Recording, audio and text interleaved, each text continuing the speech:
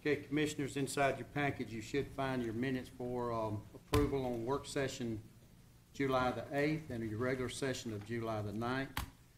If there's no additions or deletions, I'll entertain a motion to approve the minutes. I'll make a motion, Mr. Chairman, to approve the minutes. I don't know whether corrections had to be made from the statement from yesterday or not, but if those statements had to be. Yeah, the minutes are, they are reflective of what the motion was. I make a motion that we approve the minutes, the work session for July the 8th. Okay, we have a motion to approve. Do we hear a second? Second. Any discussion? Hearing none, motion carries.